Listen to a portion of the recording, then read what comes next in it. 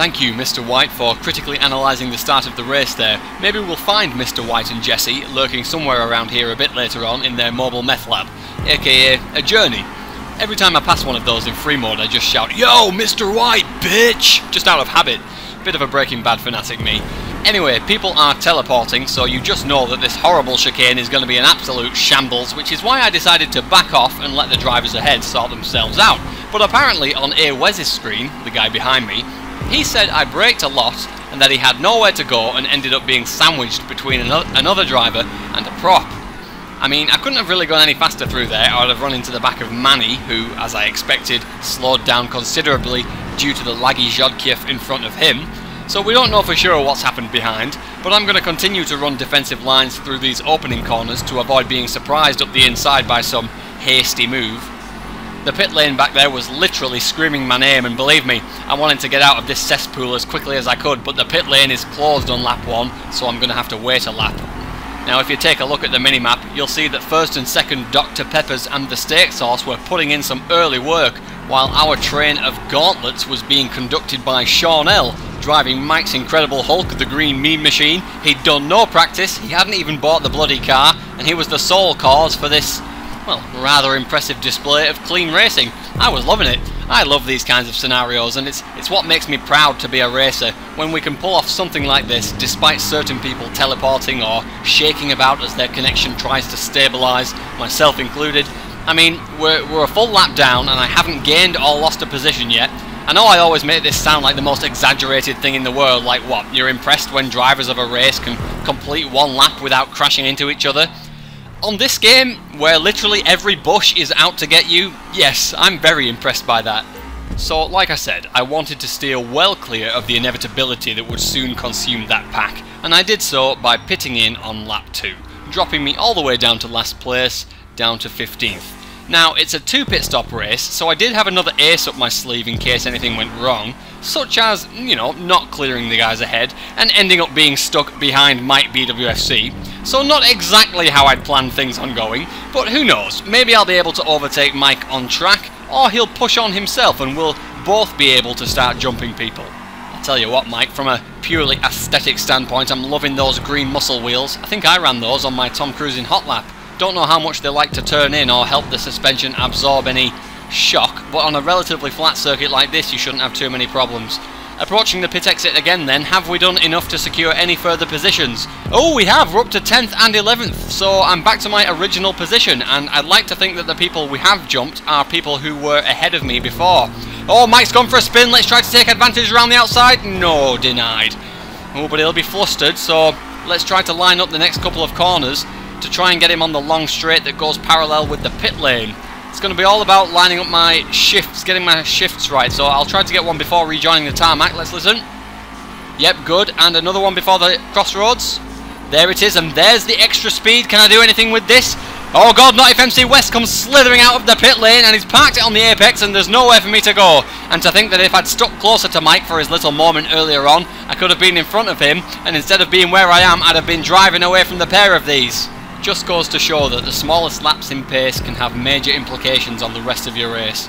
This is why I stand by Sebastian Vettel's mantra for racing. Never lift, he says, and I really did try to push during my outlap, and while I made no visible mistakes, my lap time just wasn't enough.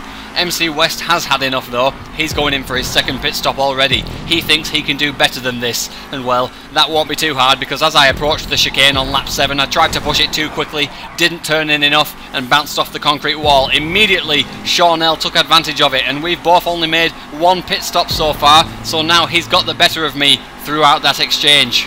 As we approach the pit exit, can you believe it? Manny's coming out. He parks it on the apex, and I find myself in the exact same situation as before. So now the damage caused by my small mistakes is, quite frankly, irreparable.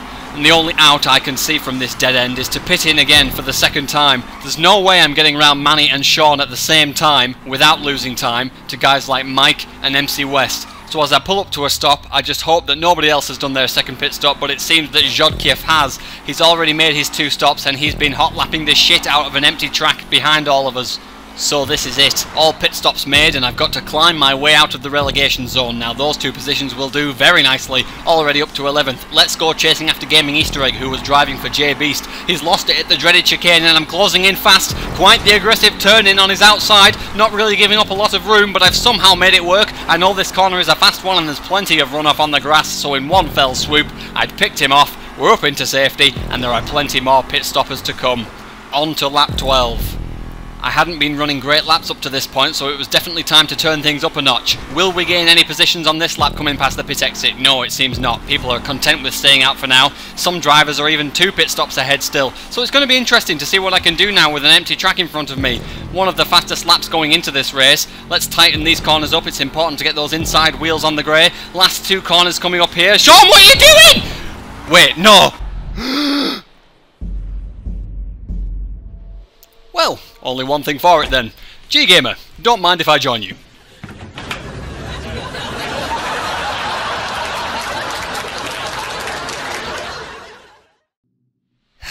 My personal issues aside, oh my god, Nonchalant Dominance can finally celebrate a victor. 2 in fact if you include the Steak Sauce, who, although donning a Sweat Racing tag here, is also another strong Nodo affiliate. So with Sean L holding down the fort for that first lap, the work that Peppers and Steak Sauce put in early on has seriously paid off. Nobody could catch them, and judging by his lap time, Jodkiev certainly tried.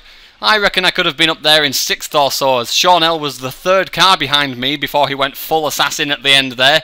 Such a shame. Second race I've disconnected from this season, and I can kiss 3rd overall goodbye. In the parallel universe, Combo was redeeming himself for last week's race, well, at least on the track, certainly not in the chat afterwards. Macy would have given him a run for his money, but he crashed at the horrible chicane and gave away his win. And with Jack being a reserve in 5th, Headshot will take the final promotion spot in Division 1. Explosions. Explosions. I feel like I want to start every race this way from now on.